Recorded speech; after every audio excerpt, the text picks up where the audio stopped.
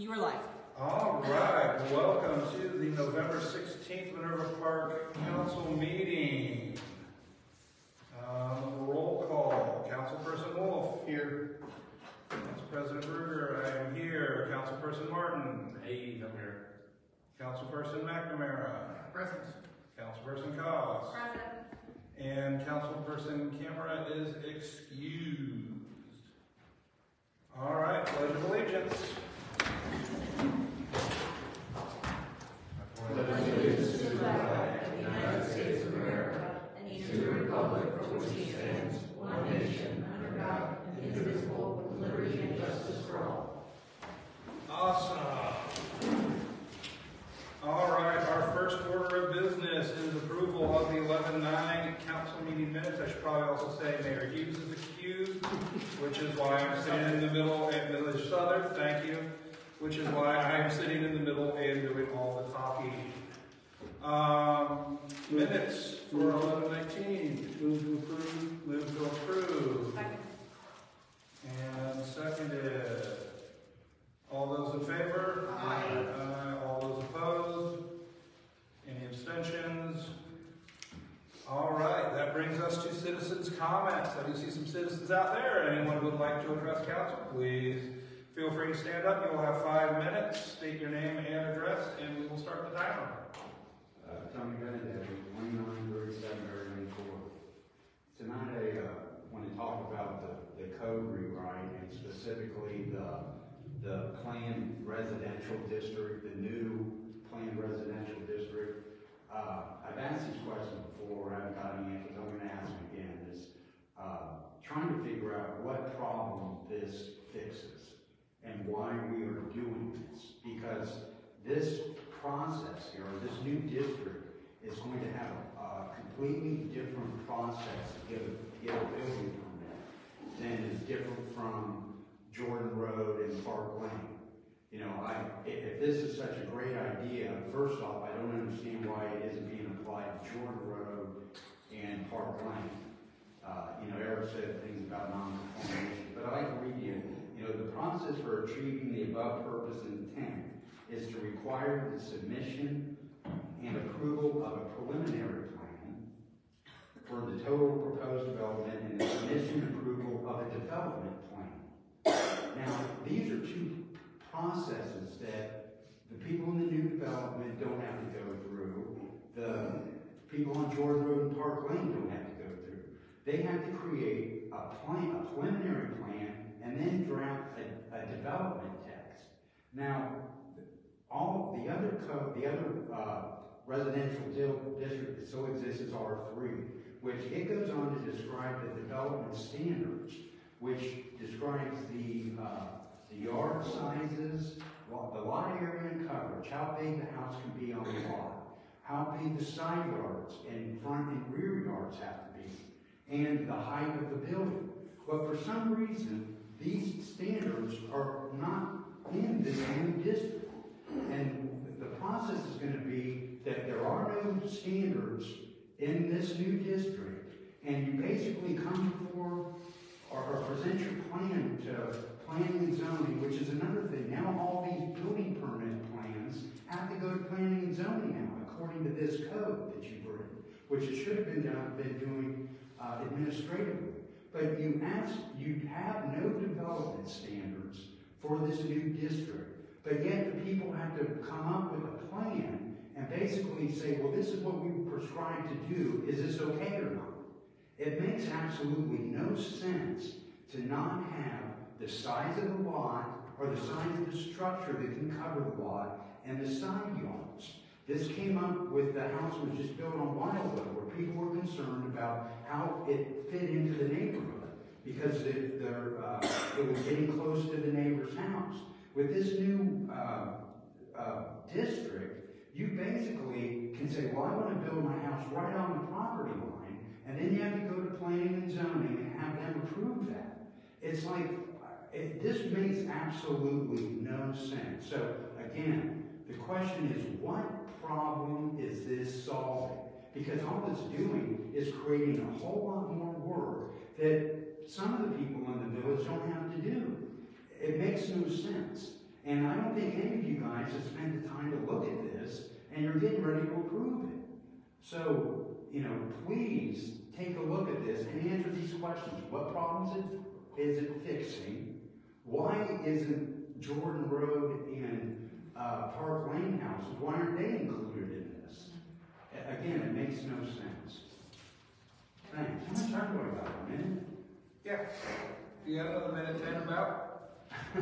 Well, I didn't say I was going to bring this up. What really irritates me, and I talked to David and JP about this, is that the dedication plaque, for some reason, it lists all the council people that have been on council for the past probably 8 years, but it excludes myself, Joe Curl, and Nikki Strezza. These were all members of council that were actually involved in the new building and the planning of that. But for some reason, those 3 names were excluded from the plaque. I realize that none of you guys weren't the ones that did this, but I'd like to hear the answer to that question. Is why? Because the people whose names appeared on there were, John Michaels, Mike Braun, Scott Hansen, Jen Hawkins. They had nothing to do with the new building being built. Their thing was, they were responsible for us trying to buy the building on 161. So they had nothing to do with it. But their names are on the dedication plaque. Well timed out. Thank you very much for your comments. I hope I do get answers. I did notice someone else just wandered in for the meeting. Did you have comments you wanted to make? All right, get more comments. Welcome on up. You will have 5 minutes. Just state your name and address, and I will start the timer for you. And don't feel too worried or afraid. Go ahead. My name is Denise Morrison, 2698 Wildwood Road. The reason I'm here is I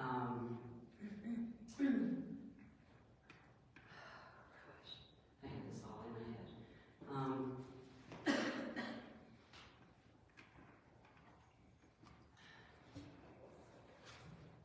right. Go ahead and take a moment. We'll pause for you as you gather your thoughts. First time speaking can sometimes be a little shaky. That's all right. Happened to all of us too. Okay. I don't know if many of you have, or there was a link that popped up on my phone the other day regarding the Baltimore prosecutor who was guilty of perjury. Now, why would I bring that up? It was pretty interesting how the fact that truth and truth under oath needs to be taken seriously. And when statements are being made that have no backing and that are false, they are still being used as facts pertaining to the situation, but not given the not being taken into consideration in how it affects the situation. So what I'm referring to are the statements and facts that were used in the hearing on January 13th of 2022, and that had absolutely no facts or material evidence to prove those facts, and statements were made that stated that the surveys that were provided were the only surveys that existed, and I later found out that there was a survey that had been obtained in August 26th, date may be off, of 2021, in preparation for the hearing that was supposed to be held in September. Now, the information that was requested was from IBI, and IBI does a lot of possibly surveys. Well, I saw that he's been doing surveys, or they've been doing surveys for the village of Minerva Park also.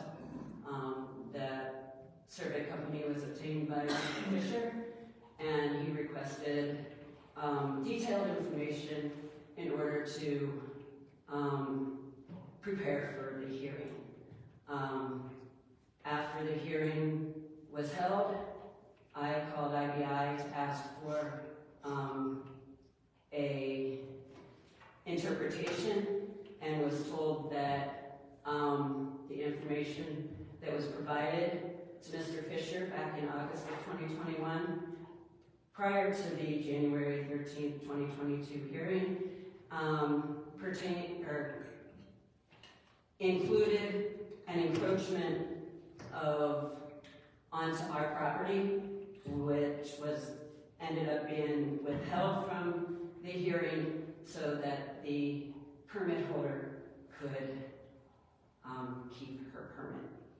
Now, I guess that's my interpretation. So, I have a question. What do you do when there's a finding of encroachment?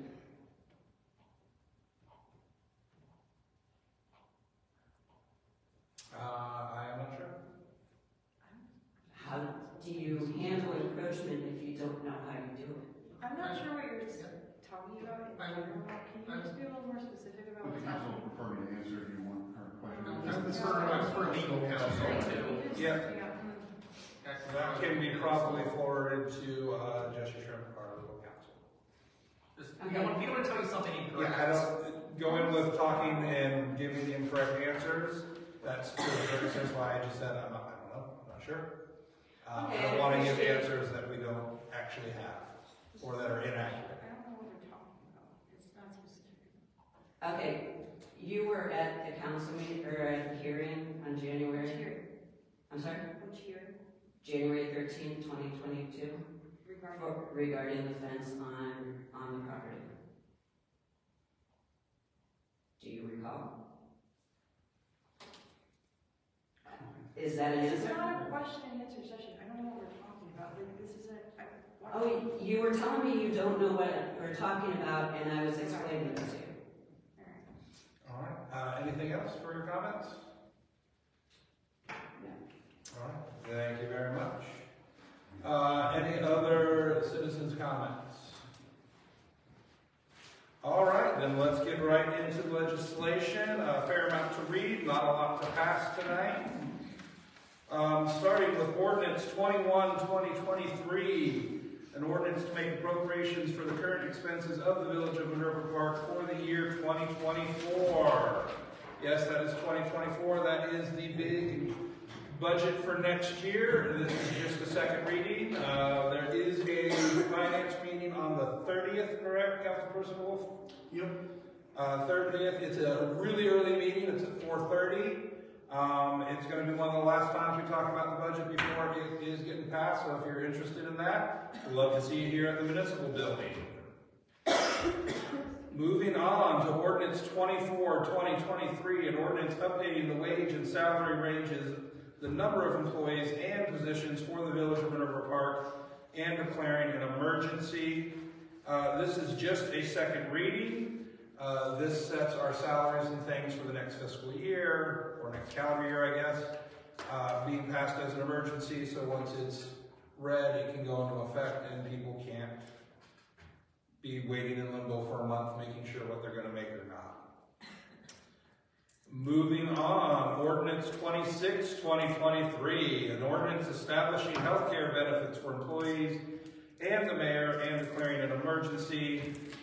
This is also a second reading. Again, this is an emergency, so once we pass it, it can actually go into effect on January 1. As of now, and Mayor Southern is not here right now to fill me in. I do not believe they have a finalized plan yet. They are still shopping around. If you go and look at the packet, you'll still see some X's in some of those number parts. Trying to get the best deal we can, lowest cost for us, and best benefits for our employees. And I'm doing this pretty quick. If anyone here has something they want to say about any of these, just chirp in and I can slow down. All right, moving on. Ordinance 27, 2023. An ordinance authorizing the mayor and fiscal officer to enter into a contract for major medical insurance for the village employees and declaring an emergency. Once we choose the plan, we then have to accept and make an ordinance to accept it. All right, this is one of our only first readings tonight, and this is a fun, exciting one. Ordinance 30, 2023, and hold on, because it's got quite a title. An ordinance amending Chapter 880 of the Minerva Park Codified Ordinance to update municipal income tax provisions as required by the House Bill 33 and declaring an emergency. Text of this ordinance is currently being written. It will include language that follows guidelines from Rita HB model language as attached. This is not the one. That is the fun one. Sorry. This is still a first reading of that. We have to make our taxes, of course, in compliance with House Bill 33. That has not been finished yet. We're still working with Rita to figure it out. It has been read the first time. Here's the one that I thought it was. Ordinance number 31, 2023. An ordinance amending Part 12 and 14 of the Codified Ordinances of the Village of Minerva Park and amending the zoning map for the village. This is a first reading. As anyone who's been following along knows, for the past few weeks, we have been doing many meetings, long work sessions, going over the code and making changes. That code is now set. And let me be clear on what I mean to that. That code is not planned to be altered between now and final passage. It is the code. It can always be amended after it's passed. If we were to crack it open and start again, it would restart a clock of having hearings and giving time, and it would not get passed when we want it to get passed.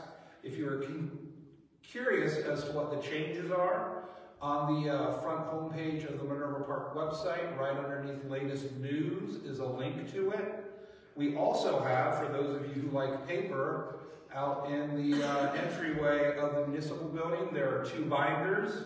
One has chapter 12 and one has chapter 14. Are those my two chapters? Did I do that right? Awesome. Has chapters 12 and 14 out there, and a new map of the zoning. So if you want to stop by, you haven't seen the new building, and you want to stop by and sit and read something, I believe they are how many pages, Barb? 269? 269. You can spend a whole day doing it. All right. Which brings us, I believe, to our only bill up for passage, or ordinance up for passage, and it's a resolution. Resolution 2023-36. Resolution affirming the appointment of Sean Corley as a full-time school resource officer for the Village of Minerva Park and declaring an emergency. Again, whenever we appoint employees like this, we always declare it as an emergency because otherwise we have to wait 30 days to tell them that it's official. I will let anyone who wants to ask the representative from our police force any questions they would. Lieutenant Phillips, I know this is a formality because I know this officer. Is there any reason for the record why Officer Corley should not be fully employed as a resource officer for the Village of Minerva Park? No. Not there would be. All right. Having heard that, I will move passage of Ordinance 2023-36 as an emergency. Second. Seconded by McNamara. All right, it's my first time, guys, so bear with me. All right, Councilperson Wolf. Aye. Councilperson Martin. Aye. Councilperson Camera is excused.